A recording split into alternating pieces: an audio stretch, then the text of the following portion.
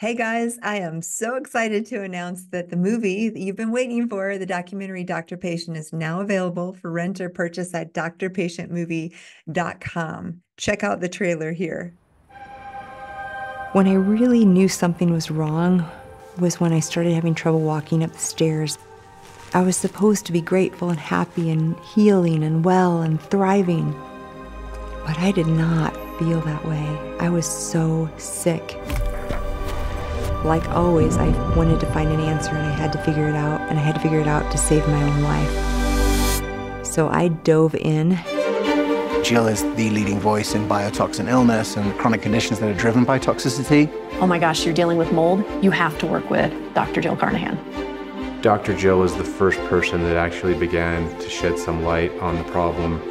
What I do is listen to the patient, and we together talk about what else is possible. I don't know why I'm crying.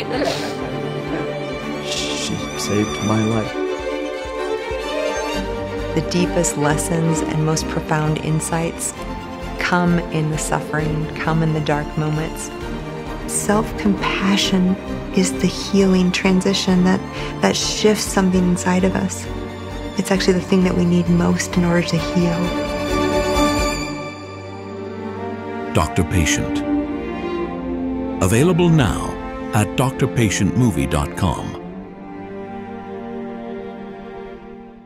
Welcome to Resiliency Radio, your go-to podcast for the most cutting-edge insights in functional and integrative medicine.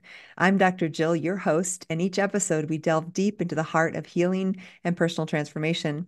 Join us as we connect with renowned experts, thought leaders, and innovators who are at the forefront of medical research and practice, empowering you with knowledge and inspiration on your journey to optimal health. Today, I have special guest, Dr. Peter Bongiorno. Is that how I say your name? Buongiorno. Bongiorno. Beautiful, beautiful. Very Italian. Yes, I love it. It's fun just to say it. Dr. Bongiorno. His passion is to bring effective, holistic healing to the practice of mental health. He has the thriving practices in both New York City and Long Island, established in 2004. Prior to earning his naturopathic doctorate at Bastyr University, he researched as a predoctoral fellow at the National Institutes of Mental Health and Yale University's Department of Pharmacology. He authored the first textbook on integrative medicine for depression in 2008. And since then, he's authored numerous papers, textbook chapters, and books on the topic of integrative medicine, and teaches the naturopathic and functional medicine community on how to effectively heal mood using natural medicines. I am so excited. And right beside me here, I've got your new book. I'll hold it up so Thank you. that. Thank Yeah. you. That's And an honor. yes, at the start, we want to be sure to grab this. And before we jump into your story, I just want to say, like, the topic is so timely. I am seeing, as I'm sure you, I think the statistic was in 2022, maybe a 400 increase diagnosis and treatment, like prescriptions for SSRIs and medications for depression.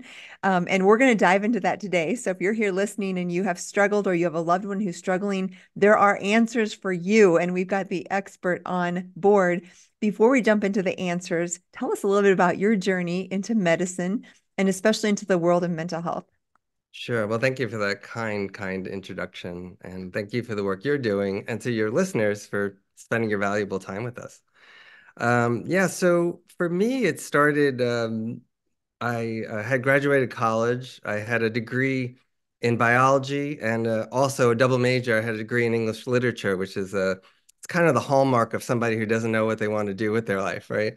And I thought I wanted to go to medical school, but having experience with medicine, and I did volunteering at hospitals and worked at doctors' offices, and at the time, I was a little, I wasn't sure is what I wanted to do. It didn't feel right. I didn't know what felt right. The only thing I really loved besides school was playing music. So I did what my immigrant Italian parents wanted me to do, which was join a rock band instead of go to medical school. So I did that for a little while, That's and amazing because normally the parents are like, yeah, no, that was a joke. They right? did Yeah, not want they did not want me to do that. They were not happy. I So, love it. Dad, I apologize. Yeah. And so and I had ended up doing research for a while. I was down to the National Institutes of Health, and a girlfriend of mine had multiple sclerosis. She had, we were both, I think, in our early 20s, about 23, and she was getting very sick, and she had the chronic progressive type, and she found out about basically a naturopathic doctor, which, I was at the NIH trying to figure out what I wanted to do. I was thinking, well, maybe I'll get an MD, PhD, or do lab work. And she went to this person who, I thought was probably a quack, right? Who did naturopathic medicine and I learned a lot. I basically learned that diet has a lot to do with MS. And there was I remember the fellow told me, when you get a chance, you're at NIH, go look up this study. It's by this guy named Swank. It's about a 40-year study from the 40s to the early 80s, where he took multiple sclerosis patients and he divided them into two groups. One group got standard of care, and the other group got a very low saturated, high polyunsaturated diet and a multiple vitamin, basically. And the group that got the low saturated, high polyunsaturated, the healthy fats diet, right, did really well. They went on to have much lower exacerbation rates than the group that just had the standard of care. And I remember looking at this, and I was at the NIH and thinking to myself, wow, we've been to a couple of neurologists, no one talked about this. Yes. And this was in the early 90s when I know, functional medicine was just being birthed, right? Right. So nobody was talking about it. And so that was my aha moment, where I thought, okay, this is interesting to me. This makes sense and maybe could even make a difference. So I decided to go to naturopathic school. And that's how I got started in it. And then when I graduated in 2003 and got to New York, what I noticed is that most of my patients were on some kind of benzodiazepine or anti-anxiety medication or antidepressant or something, for their mood because their mood was just intolerable to them and they got drugged for it. And there wasn't really a lot of literature out there about integrative medicine for depression. The little bit that was out there said, oh, you can't mix natural medicines and drugs. You just don't do that. It's dangerous. And not much else. So that's why I started kind of culling that information. And a mentor of mine back at NIH, he did a book on textbook on depression and had me write the complementary and alternative medicine section, which Wow. is what it was called at the time. And from there, I said, well, I have all this information about what's available. I'm going to keep working on this. And I got really excited about it. And I saw people getting better as I learned more about it. So it kind of just took off from there. It's been 21 years now. Wow. And we are a very close parallel journey. I graduated in 2003 from medical school as well. And one of the things as I hear you talk that's so interesting, and I saw this as well, is I love maybe your comments on this because we see it in the world of whether it's nutritional research or integrative modalities. I think Mhm. one reason maybe we don't see it is it's not as well funded by pharmaceuticals because there's usually not a big a blockbuster drug. It's a nutrient that's free or inexpensive or generic, right? But any thoughts as to why you in naturopathic medicine, me in allopathic medicine, we had to go digging. The research is out there and it's now coming out, but why do you think it is that we don't get exposed to, because there is data on some of this stuff and more and more and more coming out, but in our both of our trainings I think there was less of it than was actually out there, and it's just I want Right. the people out there listening to know why they're maybe not hearing about things other than drugs. Well, I think the perfect example is there was a study a couple of years ago out of the University of Copenhagen, and they studied exercise and joggers, people who did mild jogging, moderate, or a lot of jogging, kind of excessive. And what they found was that people who did mild to moderate jogging, which was not much, I think, if I remember correctly, and I apologize, I don't have the numbers in my head anymore, but it might have been like 30, 40 minutes, two, three times a day, a very slow to, mid pace. And they found the men lived about 6.2 years longer, and the women lived 5.3 years longer. Wow. People who jogged excessively actually did not live as long. Yes. And now think about that. If there was a drug that could extend your life 5.3 to 6.2 years, and not only not have side effects, but have so many benefits in your health, cardiovascular health, weight, how you look, your skin, like all of these things, like it would be the biggest blockbuster drug. It would be all over the place.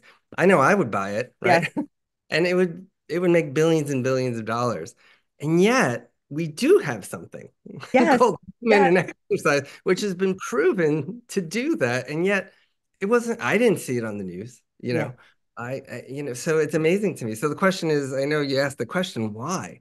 And I think the answer is, you know, uh, I was in I was at a conference a few weeks ago, and I was speaking to a woman who was from India, and she told me that she was very impressed about how the United States, in 200 years became such a superpower. And we were able to do so many things and grow this country from such a young country to such a strong country and become a leader in the world in such a short period of time. And then she also said, which I never thought about it, she said, but unfortunately, that push towards capitalism really just begets this situation where you're going to really talk about the things that have to do with making money, right? Yes. So, and You even hit though, the nail on the head, right? Like that's sadly, ultimately, I mean, even back in med school, I remember like we learned the big pharmaceutical drugs, but so many of the other things like diet, lifestyle, exercise, which we'll go into today, it's like the standard line from the professor was, well, your patients probably won't want to do this, but, and it might be an afterthought because we go in there assuming that patients won't want to exercise, won't want to eat right. Like, how ridiculous is that? So many doctors have this jaded mentality around, oh, patients won't want to change their diet. Well, why not ask? Why not delve into it, right? right, or the some of the literature I remember reading about also said, well, but compliance will be low, right? That's Yes, the thing you're saying, like, and you say, well, wait a second, but maybe that's what we need to work on. right. Maybe we need to kind of get them inspired Yes, about it or explain how it works. I remember in naturopathic school we learned the word doctor means teacher, right? We gotta, if we don't teach and talk about it, why would anyone be interested? Because they don't believe it works. And yes. yeah. Yes. So let's start with some of the. I loved your book. I thought it was a great outline. And Thank you. interestingly, a local church that I attend asked me to talk about mental health, and I actually happened to get your book right around that time. And it was such a great like piece to look Mhm. at for all the research and stuff that you've put together. So I want to encourage people to grab a copy because everything's in here. Oh, thank you. Thank you. Holistic solutions. And that is, I just want to let people know if they're interested, that is a textbook. Yeah. So it's written at a slightly higher level. It's friendly enough to Yeah. read, but it was designed for professionals. I do have two books for the public as well. Oh, Um, I didn't even know that. This is great. yeah, I, We have a lot of physician and practitioner listeners. So but I agree. I mean, of course, I'm a practitioner, so it was easy and wonderful for me, but I think it's well written for any person. thank you. So I think it would be really, so Uh, let's talk about sleep. I kind of want to go through some of the things, exercise, sleep, lifestyle, but I feel like if people ask me about my superpower or things that like I non-negotiable for me, my life has always been grounded in really good sleep. I remember back to the years of like mid grade school slumber parties where the girls would get together and they'd stay up all night. I would literally every time get home and get sick, always. Because for me, my constitution, I needed 7, 8 hours of sleep and I just did not do well. And finally my mom was like, you can't go anymore. And I kind of agreed, like I just didn't do well. But since then, I'm in my 40s now, and literally I will say no to invitations or do things built around I'll travel, my travel schedule, my flight schedule around the fact I want to get good sleep because I know that is when I get good sleep, I can do almost anything. Let's talk about that in relation to anxiety, depression, and why I feel like we need to start with quality sleep.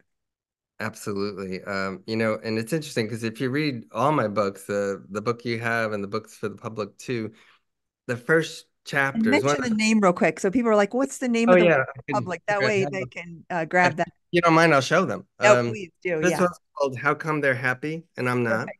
And Perfect. this is the book for depression Okay. and low mood. And then this one is Put Anxiety Behind You, which is Perfect. a book for anxiety. Yeah. And we'll put all the links if you're listening, wherever you're listening to all of those. And one of the first chapter I always write, and if you notice in the book you have, when I talk about treatment plans, I put sleep on the top because sleep has got to be number one. If we don't work on sleep, it's interesting. About 3, 4 years ago, one of the psychiatry journals came out with a couple of papers talking about how important sleep was, and I remember thinking, wow, they're talking about it like this is new information, Right. like It's like, of course it's important. It's like, I know when I don't sleep, my mood goes down, my blood sugar's all over the place, my blood pressure goes up. I just don't feel good. I need good sleep. I love napping when I could take a nap. Doesn't happen every day, but yeah, but sleep is when our bodies detox. It's when they fix things, the mitochondria, right, which are the energy packs in our body, get rebuilt and recycled, and our bodies do so much good. The digestive tract cleans out. So we need to sleep. Yeah. Why is it? So, for me, again, my history is I need good sleep. Um, if I don't get good sleep, I'm an emotional wreck.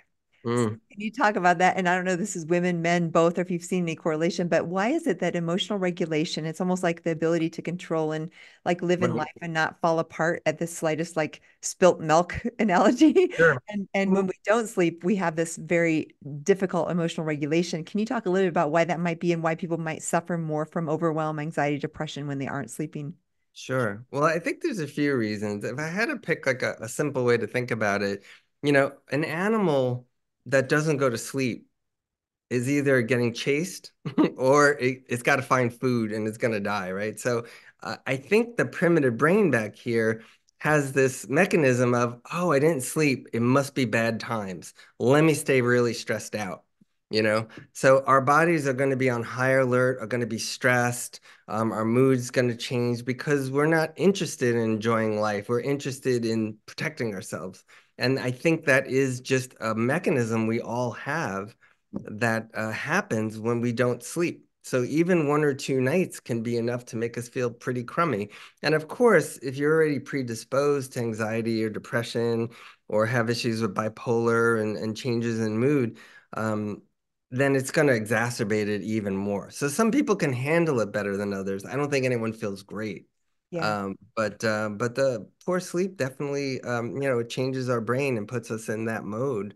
And so we're not going to feel good until we get sleep. And then we get sleep and we feel like ourselves again. We're like, I should have gotten sleep.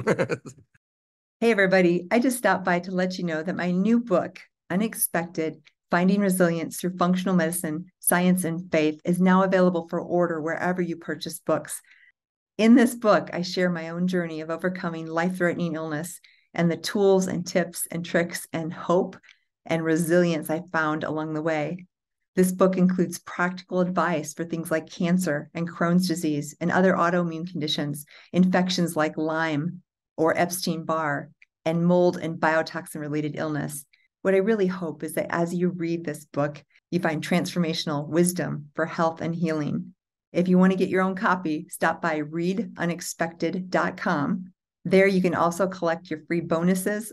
So grab your copy today and begin your own transformational journey through functional medicine in finding resilience. Yes. Yeah, it changes like it's a whole different view Yeah. for me, like the view of the world. So let's move to exercise. You touched on that because there have been lots and lots of studies. I think some of the most powerful studies around activity, movement, exercise. And I love that you mentioned the Copenhagen study because it wasn't like what I found is the super high intensity can actually be not great. So talk Right. about types of exercise, how much Yeah. exercise, what the studies research kind of support for mood.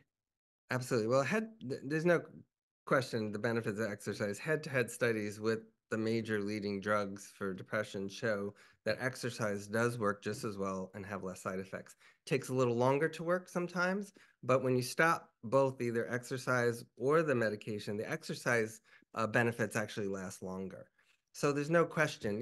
When you think about it, what does exercise do? It raises serotonin, raises dopamine, raises norepinephrine, the things that the drugs do, but doesn't naturally you know so there's so many reasons why it's worth trying exercise. Now, of course, if for your listeners listening out there, and I've worked with many patients who are depressed, and I know they're thinking this, I can hear them saying, well, if I wasn't depressed, I would go exercise. Correct. I was just thinking that. Yes. How do Yeah. we get So motivated? right, absolutely. And some people who have very low adrenal function and they just don't have the energy, maybe their iron is low, their vitamin D is low, their adrenals aren't working. If they go out and exercise, they could actually feel worse because they're going to burn energy they don't have. So for some people, getting out and moving can be really helpful. For other people, they may have to figure out whether, just a gentle walk is the best. So you have to really listen to your body and work with a practitioner who can help you figure out, well, maybe exercise, you're not ready for that. Maybe we'll just start with a walk, a little Tai Chi, and then move on to, more strenuous work once you're in a stronger place. And that's where doing, the right testing can help, looking at your adrenal function, looking at the levels of your vitamins, your iron levels, B12, all of those things that could play a role in why maybe your energy is so low. That makes so much sense because I treat a lot of women and a lot of women over 40 who are either perimenopausally or menopause. And I Mm. really feel like many of them do, including myself at that age. You have to shift from maybe you're doing high intensity or some really intense protocol to maybe more of a walking, hiking, moving. And that leads us to in nature, there's a lot of your tips that talk about like actually getting outside, touching your feet to Mhm, the earth, being in nature. What mhm. effect does that have on mood and why is that important?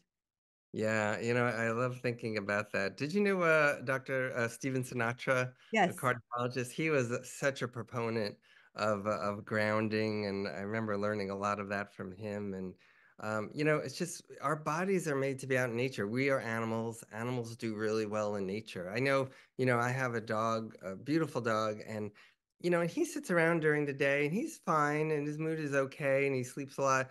He goes, and then just soon says, "Hey, Elon, want to go take a walk?" He gets so excited, because that's where his body wants to be, outside, sniffing things Yeah. and being out in the sun. And we're the same. We want that. That helps our serotonin go up. It helps our dopamine go up, our norepinephrine.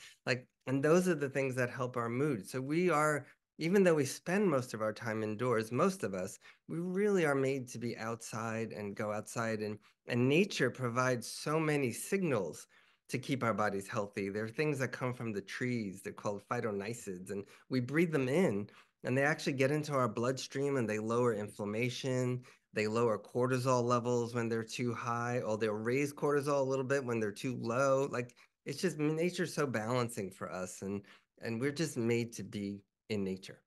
Wow, it sounds like trees as adaptogens, right? Like how beautiful is that? Remember one of my teachers, Dr. Mitchell at Bastyr. He was one of the founders of Bastyr, the naturopathic school in Seattle, and he would tell us, just go outside, sit next to a tree, look at the tree, talk to it, breathe next to it, listen to it breathe. He would, and the idea was we just need to be part of nature, and the more we are part of nature, the more our bodies will regulate themselves. Yes, I love this. And especially as we started, what we've seen is post-pandemic, and especially I think the younger generations who have been through this and through school Mhm. and isolated and all of these things, there's definitely an uptick in depression. And there's also an uptick in inflammation related to old viruses, Yeah. reactivation, mold exposure. That's one thing during the pandemic. All of a sudden, everybody's in their houses, and if their houses happen to have toxic chemicals or off-gassing, maybe let's shift just a little bit to that as far as how would like toxic chemicals or the foods that we're eating, if we're not, I always say clean air, clean water, Mhm. clean food, if those things aren't in place, how could that affect our mood and what could we do about it? Yeah, so toxic chemicals, for example, one of the examples is things like fluoride, right? We know that fluoride will come into our body and replace minerals that we need, things like iodine, and kind of take its place and then not allow like organ systems like the thyroid, for example, to do its job. Mercury, which can come from different areas of the environment, can also do the same thing, displace magnesium. And when there isn't enough magnesium around, it can actually take hold even better in our bodies. It can affect our heart. It can affect our nervous system. And then there's phthalates, which are hormonal. They can affect the hormones in our body, especially things like estrogen levels, and change how estrogens work in our body. So all of these chemicals act similar to things in our body, but not in a good way. They kind of block what our natural body molecules should be doing. And that's why they're toxic to us. And so they all kind of do it in a different way, but the load of toxins is just becoming greater and greater and greater. In fact, I'm especially concerned about the data on pollution. Pollution um, uh, kills by itself about 8.3 million people globally in a year on its own. So, when we think about the numbers for COVID, and of course that was a concern and an awful time, but those numbers pale in comparison to what pollution is doing every year to us. Yes. So, It yeah. is a big deal. And I always say like the air, which is why clean air matters, is the most. Walter Crinnion, who's probably someone you've Yeah, learned he was a well, teacher. Yeah. right? I mean, he's just amazing. And he would always say 80% of our environmental toxic load is from the air that we breathe. And that always Wow. surprised me, but it kind of doesn't, because all these articles on nanoparticulate from exhaust and combustion, Right. petroleum products, is really, really affecting our brains. And it's because it's so small. We inhale, it goes directly in our bloodstream through the Right. alveoli, Right. and boom, No, our tissues, right? Yeah. our Yeah. bodies aren't made. Maybe in a million or 2 million years, our body will get better adapted to not block them out, but Yeah. uh, not right now. So So, important. So let's shift to I want to talk briefly because you mentioned hormones, because I know in my mind I think about adrenals, thyroid, male and female hormones, and we know all of these has a pretty profound effect on the mood. How would you look at say the average, 30-year-old woman or 50-year-old woman? What kinds of lab tests would you want to be sure they ask their doctor about before they just assume they need an SSRI to rule out any other just organic or hormonal causes of depression, anxiety?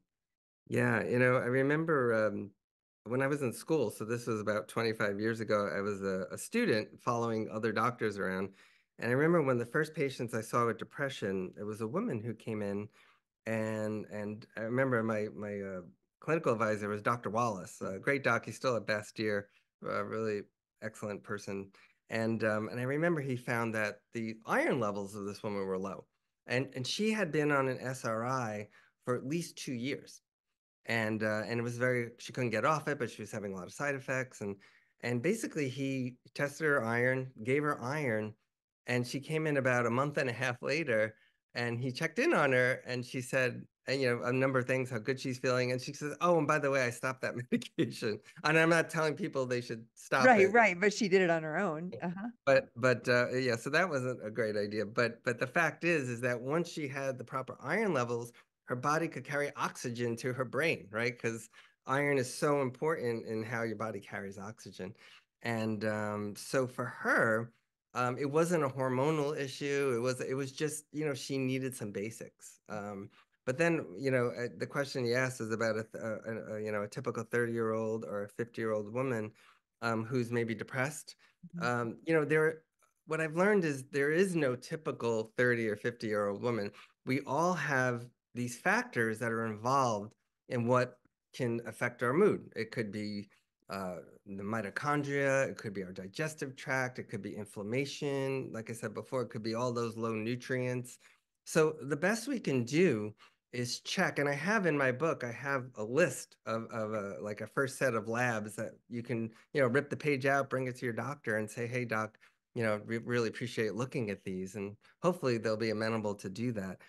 Because there is no one or two or three or four things to look at. There's probably about 30 or 40 things to look at. And you mentioned all the environmental stuff too. So there's the stuff going on inside the body. There's the stuff going on outside the body. There's the stressors that are going on. There's maybe, sleep habits could be an issue, or exercise habits, one direction or another. So there are just a lot of things to look at. And what I've learned over the years is that I am not smart enough to figure out what's really causing mood issues in a person. But what I do know is that if I look at all these factors and keep track of them and start making changes in a way that a person can do in their life and their schedule and make it really work for them, then the body figures it out.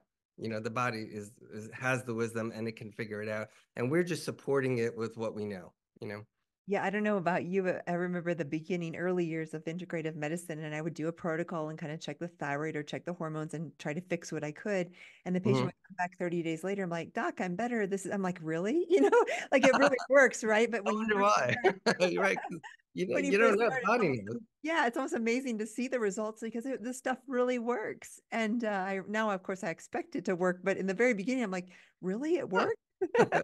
Yeah, and I have to say, I mean, just getting to know you and reading your book, my guess is, they say a lot of it has to do with the doctor-patient relationship, and I would imagine like you just exude such amazing energy, and that's healing too, and so for people listening out there, you want to pick a practitioner who you feel you harmonize with and you feel like you're getting good energy from, and that they care, you know. So, and I know you do, and I'm sure that has a lot to do with the healing powers there.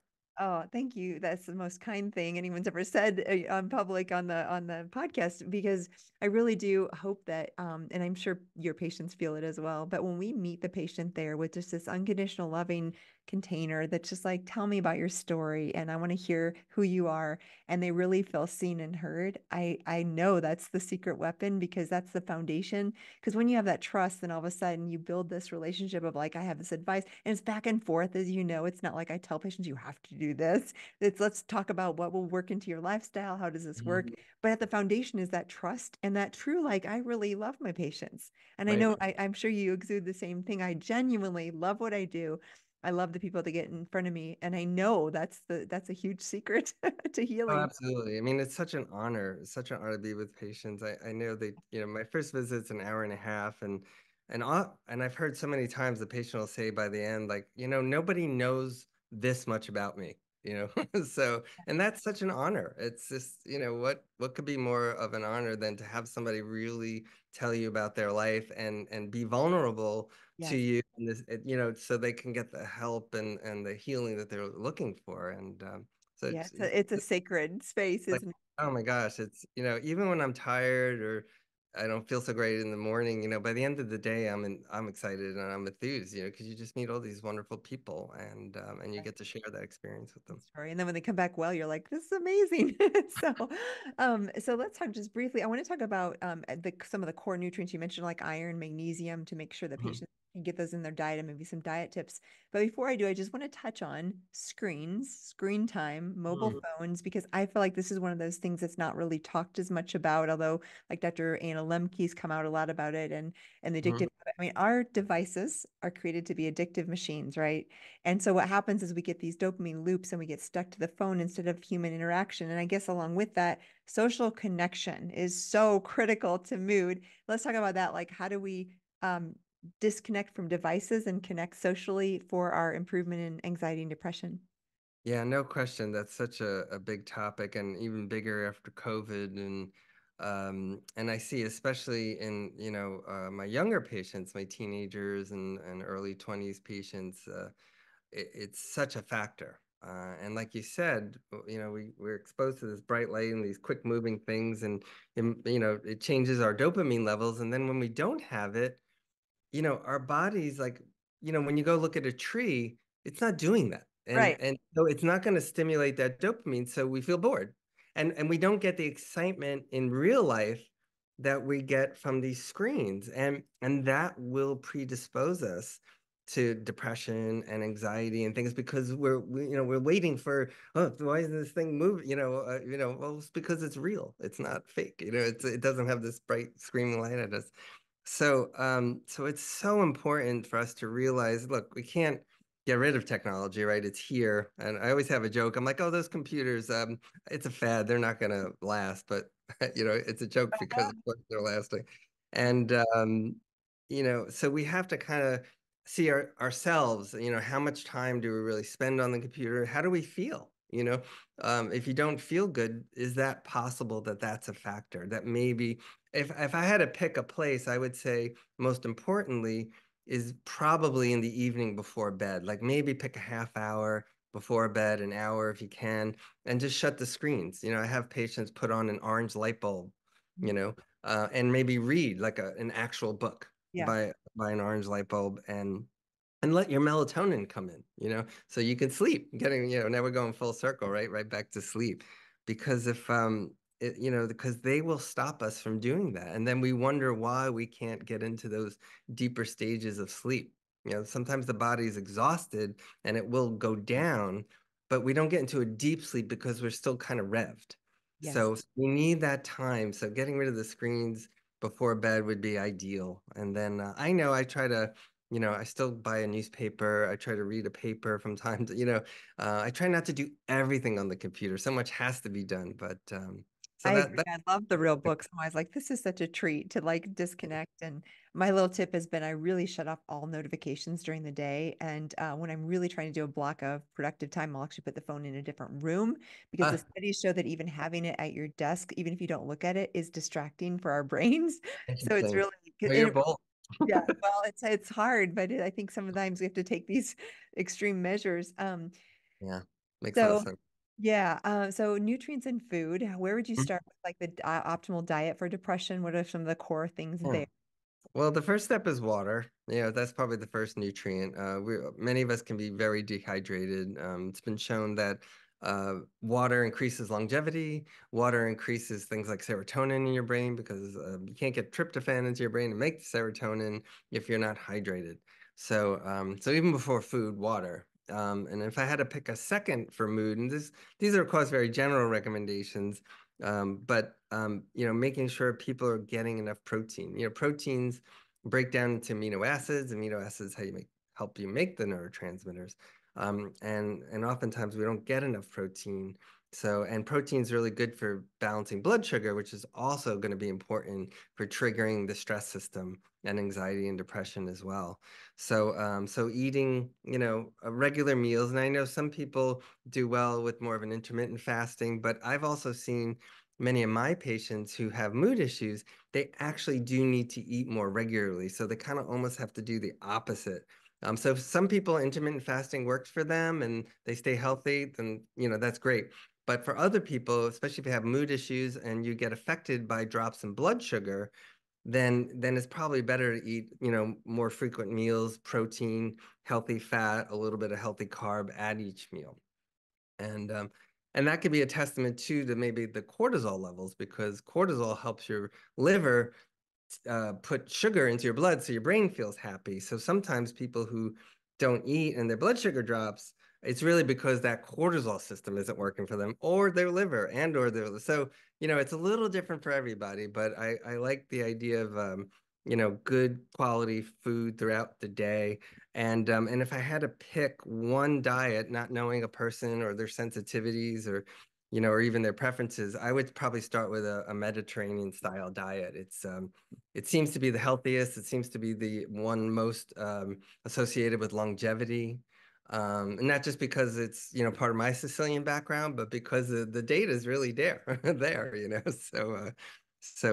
if there's so many great studies, starting from studies out of Spain in the early 2000s about the Mediterranean diet and how it can help prevent and treat mood disorders. So, Yeah, I actually love that you say that because I couldn't agree more. There's so many camps of carnivore, paleo, vegan, and everything in between, right? And they do have a place. I still use all of them. absolutely. Me too. But I actually love that because I feel the same like plants still are core. And we know from like Dan Buettner's research on the blue zones, which is those centenarians that live over 100, they all have legumes and kind of local cuisine. And also, you mentioned Mediterranean has a lot of healthy oils, which is what our brain's made of. So the fatty acids and the oils. So really love that overview of diet. One little tip that I've done for probably 20 years, because I had Crohn's and so I always had some malabsorption issues, is free amino acids. I've actually taken them as a supplement because it's like the building blocks of protein. I still do protein, but I Yep, actually think in those people who maybe have a little bit more trouble getting that sometimes you can absolutely. supplement like that because what we learned is those are all precursors of norepinephrine, epinephrine, dopamine, serotonin, anandamides, as you well know. So you really do need those. So the last few minutes, let's talk a little bit about supplements because you and I both use a lot of supplements. I feel like I can do the same thing as a drug often with the right balance and blend of supplements. And where would you start? Maybe give us some examples of some key things that you might try for anxiety and then maybe for depression. Yeah. So and again, another bold statement. You could do the same things as you can with a drug. I know the drug companies probably don't want to hear that, but you're right. It's supplements when used properly can be very powerful. And what I usually like to tell people even before we get started with the supplements, I say supplements are part of a bigger picture of working with sleep, exercise, the right foods, working on your stress, working on relaxation, getting out into nature, detoxing when necessary, and then the right supplements can really support all those phases for you. Yeah, I mean, and there are so many stuff out there, and that's one of the reasons I like to run testing, so I'm not guessing what a person needs or doesn't need, but so the testing can really help me make some decisions and supplements, or sometimes it's just from, the things that were handed down to me from other naturopathic doctors from years ago, things that they just knew worked and I see work too. So if I had to pick a few, I mean, I'm thinking for depression, there are some wonderful supplements like curcumin has been shown head to head with a number of medications to work just as well with less side effects. SAMe, which is an acronym for S-adenosyl methionine, has also been shown to have very good efficacy. I think one thing which is dropping off, which really shouldn't, is St. John's wort. St. John's wort is an amazing herb. It's a beautiful. Oh, speaking of shutting, so that was my mother. So she Oh, heard. Um, yeah. So St. John's wort. It's an antiviral. It's good for anxiety. It's good for depression. It's a good way to move your circulatory system. I mean, it has so many properties.